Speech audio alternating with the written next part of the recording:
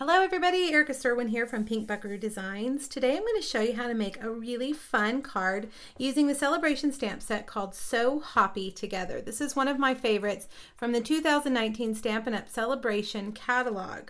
Now you can see that these little guys are black line images, which means you're going to have to color them some way. So there's lots of different options to do that. You can use your regular ink pad and a Stampin' a aqua painter, an aqua painter, or what I was originally going to say, a blender pen. Those are two ways you can color them in. You could also use Stampin' Blend markers. You could use a watercolor pencil, which is really fun. You also would use these with that. But today I'm just going to stay with my watercoloring. It's my first love. It's the first thing I always jump to when I color. And I am going to give him a nice little watercolor look, but you can also see behind him I've done a watercolor wash. Now I do want to say that I made this card when I very first got my stamp set, and it was cased from something similar I saw online, and when I went back to find it this week to see who I could give credit to, I cannot find the original. So whoever you are, thank you. You inspired me. All right, well, let's get started with our coloring. Now, because I'm going to do watercoloring, I need to use StazOn ink. StazOn will not bleed or run like other inks. So you want to use your StazOn black. I'm also using my shimmer white cardstock. It's a little bit shimmery and it holds that water a little bit better. If you use your regular white, it will start to pill and tear the cardstock. So you want to use either shimmer white or watercolor paper. I've cut one out with the stitched rectangle framelits from the new Stampin' Up! Occasions catalog. I really love those stitched rectangles. I love any framelit that is stitched. Now we're going to stamp him right there in the center. We're also going to, over here on a scrap piece, we're going to stamp the cute little dragonfly. These little critters are just too cute. All right, so let's start with our frog, and I'm going to do Granny Apple, and I'm going to take one of my grungy clear blocks and get some ink on it, and I'm going to use it kind of like a palette. Now you also want to have a paper towel around to kind of clean off your brush in case there's an old color on there, but also to dry it out. You don't want it too drippy. Now you're going to get a little bit of ink, swirl it around, and then you can just start coloring him in.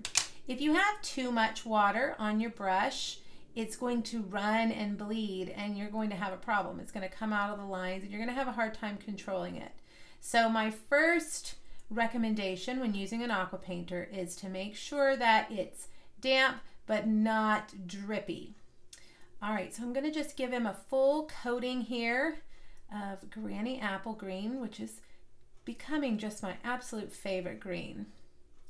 And we have to be very careful down here because his skinny little legs are so skinny that it's easy to get out of the lines. Now I'm going to fussy cut this guy here in a minute, but as of today, February 1st, Stampin' Up! Announced to Stampin' Up! Demonstrators that there are some framelits coming to match this guy. They'll be available in March of this year, March 2019. So if you love your little froggy stamp set, hold on and just wait. You won't have to fussy cut them forever because the framelits are coming. Now you can see I'm going back with some ink just kind of over here on the left side, giving him some darkening on one side. I'm also going to run out my brush, get some of that color out, and then just kind of blend all this over. All right, not too much. Not too much water.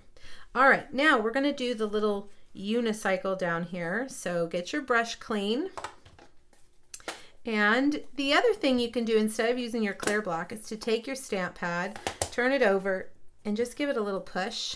And it's going to deposit some of that ink there on the inside of your ink pad. Now be very careful here because this is very skinny and narrow. So you're going to have to really control your hand and just use the very tip of your skinniest aqua painter. The aqua painters can be found in the annual catalog from Stampin' Up, and they come in sets of 2. One's a little bit fatter than the other. Now, another option would be to use your blender pen, which is like a marker, but it is clear. And you dip it in your ink just like I'm doing here with this aqua painter. And it is a little easier to control. So if you feel like sometimes with your aqua painter you get a little out of control, give the blender pen a try. All right, so let's move on now to our cute little dragonfly. We're gonna color it with Highland Heather, and I've already got a little bit of Highland Heather in there. Now, one thing I just realized, you guys, is that I was gonna cut him out. I was gonna fussy cut him, and I stamped him on that stitched rectangle. Huh, I didn't even realize I did that. So, you know what? I don't think we need to cut him out. I think stamping him directly onto that rectangle is just fine, since we don't have those framelits yet. We'll just leave him on the stitched rectangle. All right, now I'm going to grab a little bit of Gorgeous Grape and go into those little bit pieces. All right, now let's clean the brush off again. Come back with our Granny Apple and this little dragonfly or butterfly or whatever he is. He almost looks like a little alligator. I don't know if you guys can see him.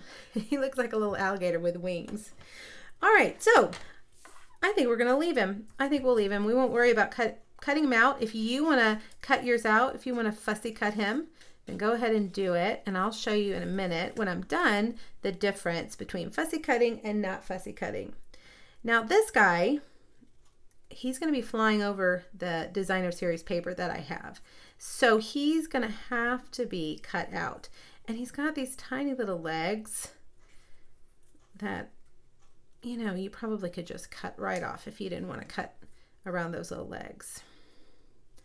But let's go around like this. I try to leave just a little bit of a white line on the outside so that your eye will only see that black line. We don't need to worry too much about our jaggedy cut lines.